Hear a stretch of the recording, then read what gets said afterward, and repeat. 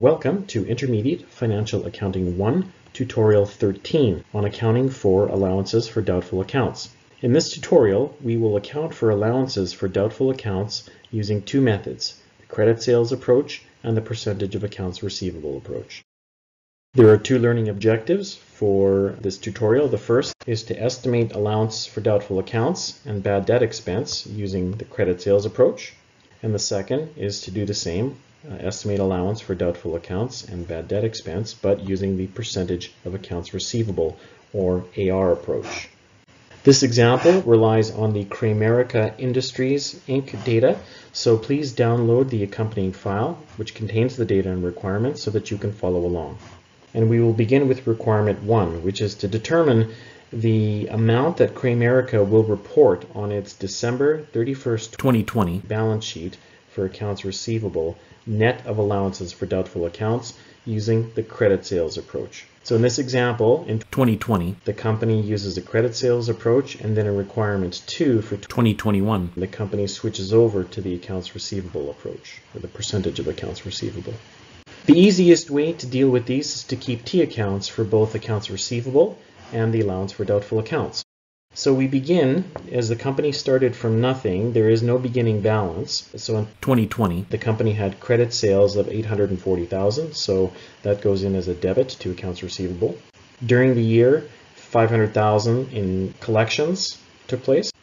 Then we are told that during the year, the company had $20,000 in write-offs. So the journal entry to record write-offs is a credit to accounts receivable of $20,000, which is what is happening here, and a debit to allowance for doubtful account, $20,000.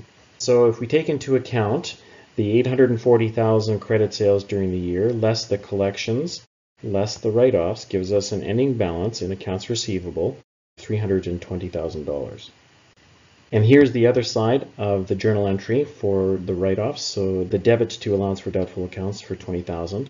The beginning balance of the allowance for doubtful accounts account is 0 because the company started operation in 2020. And then under the credit sales approach, we can figure out how much of a bad debt adjustment we need by taking our credit sales, multiplying by the estimated rate of default as a percentage of credit sales.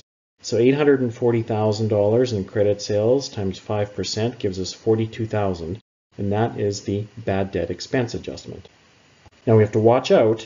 A common mistake is for students to use total sales, including cash, and that is definitely not what you want. Cash sales are 100% collected, so there's only the potential of default on credit sales. So that's why do not include cash sales. Only include credit sales. And of course, the journal entry to record our bad debt expense is debit the bad debt expense for $42,000 and credit the allowance for doubtful accounts for $42,000. And the bad debt expense just sits on our income statement as an operating expense or an administration expense, or sales. Actually would be more related to selling, because selling expenses are related to sales, so the bad debt would likely best be classified as a selling expense. Here's a bit of a summary of what happened here. So at the end of 2020, we have an accounts receivable balance of $320,000. We have an allowance for doubtful accounts balance of $22,000 because the write-offs of $20,000 were debited to the account, and then we had a credit of $42,000. Remember that the allowance for doubtful accounts is usually always a credit balance, and the receivable is usually always a debit balance. And we can see here how the $20,000 is included in both accounts for the write-off, and credit accounts written off impact both accounts receivable and the allowance for doubtful accounts, and we also refer to that as AFDA. Now the final thing to remember here is that at the end of the year, the ending balance in the AFDA still has to be assessed for reasonableness. And if it's not reasonable, then additional adjustments may be required. It's always important to use some professional judgment and say, well, okay, is the ending balance of $22,000 reasonable given the amount of sales and our previous history and collections, etc. In this example, because the company just started, it's very hard to make that determination because there's no history. And here's a presentation of what we would see on the balance sheet. As a partial balance sheet, as at December 31st, we have our receivable of $320,000 and less the allowance for doubtful accounts of $22,000, giving us a net receivable on our balance sheet of $298,000. So now we will proceed with requirement 2, which is essentially to go through the same process and present how much the accounts receivable net of allowances would be, but this time under the percentage of accounts receivable approach, also known as the AR approach. We can begin our accounting in 2021 from where we ended off at 2020. So this information here, this T account, there's nothing new. This just reiterates what happened in 2020, and it gives us an ending balance of $320,000. Then in 2021, the company had $940,000 in credit sales, so that's debited to accounts receivable. There are collections that took place over the year of $700,000, so of course cash would be debited and accounts receivable would be credited. And there were $45,000 in write-offs, so the accounts receivable would be credited, and of course the allowance for doubtful accounts, AFDA, would receive the debit for the $45,000, and we'll see that in a minute. Then during the year, there were some recoveries. The company was able to recover $5,000 in previously written off accounts receivable. The correct approach in dealing with recoveries is first to reverse the write-off. So we have to reinstate $5,000 in receivables. So basically we're going to put that back into the accounts receivable. We're going to debit the receivable and credit the allowance for doubtful accounts. So this reverses the write-off, and then we record as the second entry the cash, the collection for it. Two parts. First part, the reinstatement, and the second part, the collection and the recovery. In both cases, if you look at these journal entries side by side, the accounts receivable ends up canceling itself out. The $5,000 is both debited and credited. And really what we have here is a debit to cash and a credit to AFDA. But the correct way to do it is in two steps. Basically, for 2021, we have a beginning balance of $320,000, credit sales, collections, write-offs, and a reinstatement, leaving us with an ending balance of $515,000. And now we can reconstruct the activity through our allowance for doubtful accounts. Again, as with the accounts receivable, we are starting 2021 with $22,000 ending balance in allowance for doubtful accounts becomes a starting point. As noted, there were $45,000 in write-offs, so the accounts receivable was credited, and we're going to debit the allowance for doubtful accounts. And then we have the reinstated accounts receivable, which was the first of the two-part entry, so we debited accounts receivable and credited the allowance. Now here's where things get a little bit different. In the credit sales approach, what we did is we calculated the bad debt adjustment based on the percentage of sales. But in 2021, the company changes its method from credit sales to percentage of accounts receivable.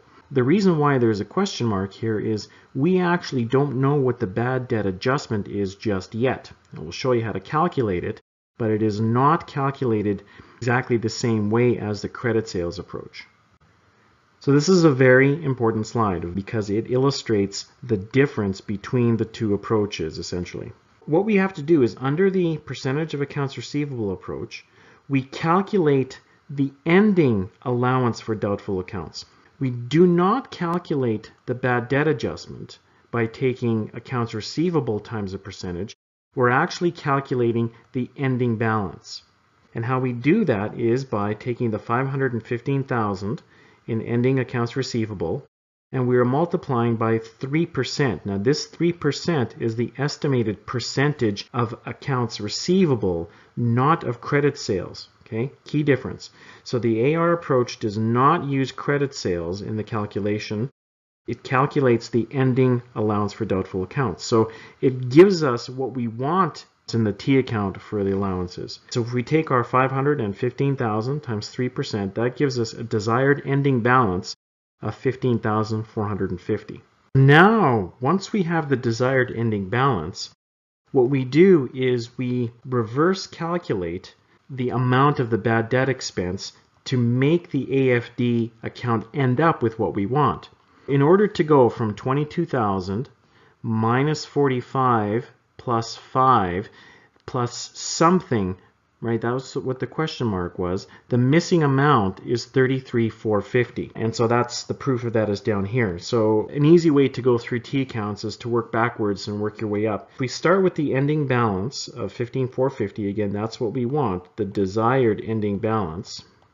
And we subtract the recovery, we add the write-offs back, and we take off the beginning balance. This means that the bad debt adjustment should be 33,450. And if you're unsure, or you want to make sure that your work is always correct, start from the beginning and recalculate the ending balance. So 22,000 in beginning balance minus the write-offs plus the reinstatement plus the bad debt adjustment, and that should give you an ending balance of 15,450.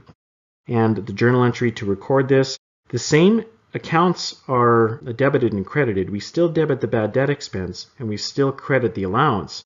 This time the amount is different. So under the credit sales approach, we're calculating the bad debt adjustment. Under the accounts receivable approach, we are actually calculating the ending AFDA and then plugging our account to make it equal that ending balance. This slide is just a little bit cleaner and allows us to track what's going on here. So here's the 45,000 in write-offs. Here is the common account where we see the reinstatement. So again, write-offs affect both accounts receivable and allowance for doubtful accounts, and so do reinstatements. Then if we reconstruct what our partial balance sheet would look like at December 31st, we have accounts receivable of 515, which is the ending balance, less the allowance for doubtful accounts of 15,450, giving us a net receivable on our balance sheet of 499,500. Again, we always want to look and make sure that this account is reasonable. So we apply professional judgment and based on history, previous write-offs and bad debts to determine whether this amount is reasonable. If management determines that that allowance is just simply too high, then it would be adjusted downwards, and if it's too low, it would be adjusted upwards. Now before we end, I want to introduce a bit of a postscript. In the work we've been doing so far with the percentage of accounts receivable approach, we took the accounts receivable balance, the entire balance, and multiplied by 3%. There is an alternative approach that uses the aging of accounts receivable. In our example, I've changed this just a little bit here, so we could say that in 2022, the company has more clients with accounts receivables ranging between current and beyond 120 days, and so those receivables equal $650,000 in total. To better reflect the age of the receivables, management may want to adopt the percentage of AR approach in estimating bad debts, but instead of basing it on a single percentage on the entire accounts receivable balance, companies will have different rates, different estimates based on the aging. And of course this makes sense. So in our example here, if we expect only 2% of the current accounts receivable to become delinquent, but as the aging of accounts increases, so basically the longer it takes somebody to pay, goes to 60 days, 90, then the likelihood of those customers not paying increases. In our example here, we're suggesting that, over 120 days, if customers don't pay, that's a fairly high likelihood that they actually won't pay. So the requirement for this postscript is simply to determine the AFDA balance using the aging approach. So it's still a percentage of accounts receivable, but it's a composite percentage based on the value of the aging multiplied by the percentage. We would presume that this data is provided. There's no way for you to calculate this. Usually what happens is a company will have a list of customers with aged accounts receivable, something like that. But in essence, the accounts receivable data would be provided like this. So the total is 650,000 broken out into current, 31 to 60, 61 to 90, etc. And typically the dollar value decreases as the aging increases, right? Because we're collecting and we don't want to see a very large number here at the end.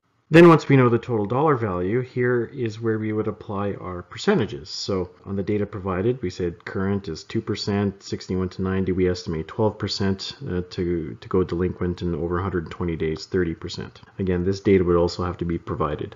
all we do to calculate the total allowance for doubtful accounts, and again that ending balance, is simply multiply the aging dollar value times the estimated bad debt amount. So 450,000 times 2% is 9, 125 times 4% is 5,000, etc. And when we add those up, this means that the balance in our allowance for doubtful accounts would end up being 24,950. And that's the 2022 ending balance. Okay, time to wrap up with some key points to remember. First, if the credit sales approach is used or required, make sure to base the bad debt calculation on the percentage of credit sales, not cash sales. Again, common mistake. The sales approach calculates the bad debt expense directly.